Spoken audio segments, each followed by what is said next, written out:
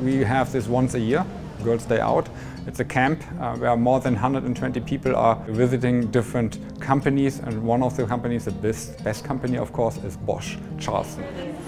We got to kick off the 3-day camp by opening our doors to rising 8th and 9th grade girls from across the Lowcountry.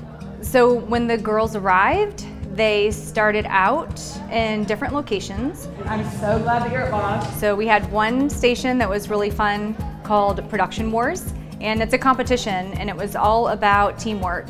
The girls were working together. Each of them had responsibilities assigned to them on what they needed to do to make a car. We're protecting you from electricity. So from there, they moved on to a safety station. Based on different jobs, we require our associates to wear different types of personal protective equipment.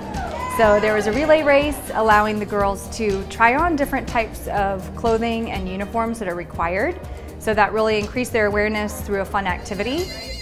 And then that was followed also by an activity based on electricity and showing how they could turn their bodies into human conductors. Moving on, they went into our manufacturing facility where they were able to learn about the electronic stability units. So the girls were exposed to different types of measurement tools. They learned what calibration means. I help out and assist with the schematics. And lastly, girls were in a room with 5 to 6 different types of female leaders in our plant who are all in STEM careers. Personal protective So STEM equipment. and women in engineering is something what we really would like to advocate and to promote. So this is one thing, but we're also looking for the future workforce. I'm a woman in engineering, and there's not many of us. We want to motivate and encourage girls to go into engineering because we need more girls and women in engineering. Most girls don't realize even that manufacturing careers are options and that it's here in Charleston. And so for the last 3 years, we have opened the doors really because we see it's important. I live right across the street, so I've seen it a lot, but I've never really come in. When I came in, I was expecting it to be like a boring, like dirty factory like you usually see.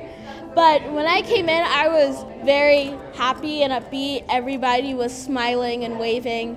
And they just seemed to be having a good time today. Like, they wanted us to be here, and they seemed very happy that we are here.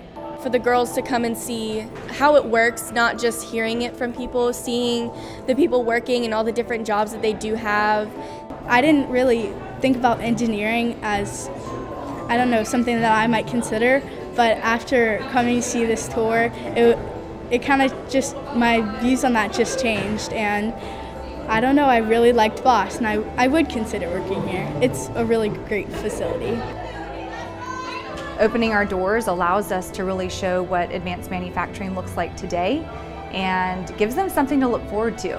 It's really cool to see innovation, robots, and a bunch of strong women in this type of environment.